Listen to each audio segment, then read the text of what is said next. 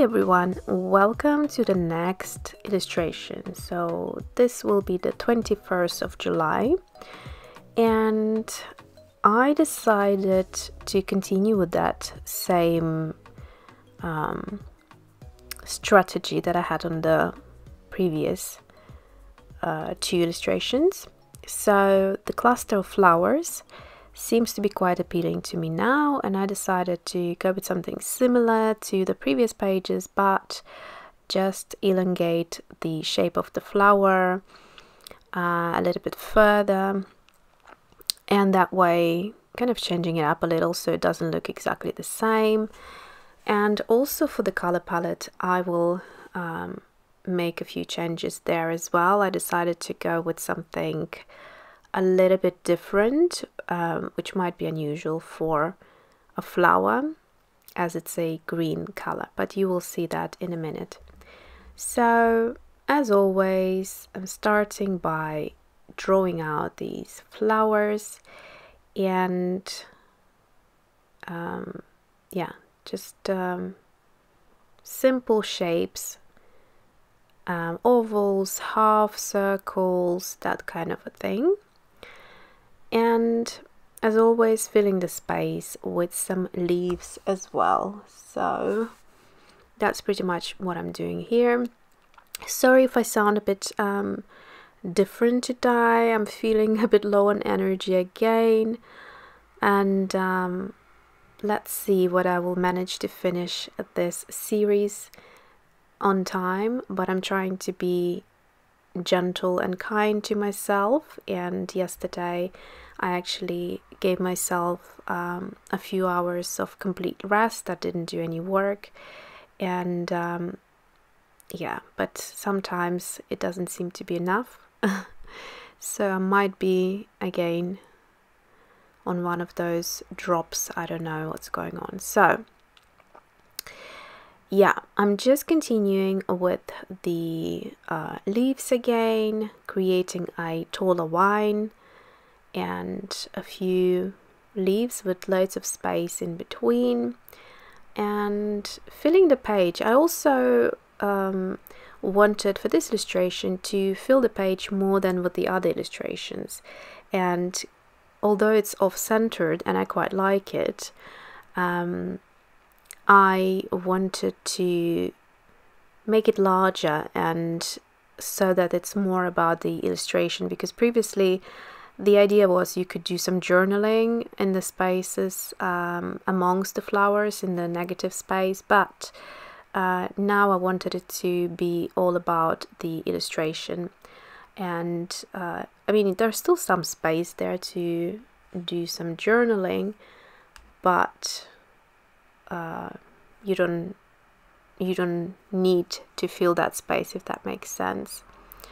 So that's it, simple lines. I'm still carrying on with that, and in a minute I will move on to the colors. Now the color I decided to go here for is that kind of an unusual color for a flower, which is this beautiful green, which has a little bit of turquoise in there.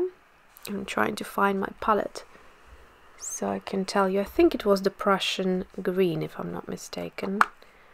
Yep, it's the Prussian green by Daniel Smith. It separates beautifully in a couple of different colors depending on the paper. On this paper there is not much granulation or pigment separation happening, but yeah. So previously I have noticed that a lot of people were asking me about the difference of granulation and color separation, and some people were thinking that it's sort of the same thing. It's not really. Granulation is when a color granulates, so it can be one pigment of a color, and you can see the texture of the pigments basically coming together as if it's sort of magnetized in some clusters, and that's what granulation is. Now pigment separation is a different thing, where it can be granulating as well. However, It's more about seeing the colors separate into, you know, individual colors within that watercolor wash. So you could, for example, get some Moon Glow would be a great example, where you get some blues and purples and pinks separating in different areas. And it's quite unpredictable. It depends how you use the water, and every time you'd get a different effect. So it's really fun to use these colors. And then in this case, the Prussian green also has a little bit of that pigment separation, which is more evident on watercolor paper or paper that has texture to it, so something that would be cold press rather than hot press. This, to begin with, is not a watercolor paper. This is a mixed medium. Our journal, all the details are down below for you if you're interested. And then also it's a completely smooth paper, so things like granulation wouldn't come through as well as it would do on a cold press watercolor paper. Alright, so for the green, I'm again teaming up with the QoR Green Gold from the same palette, and keeping it very simple. I think I'm just grabbing the journal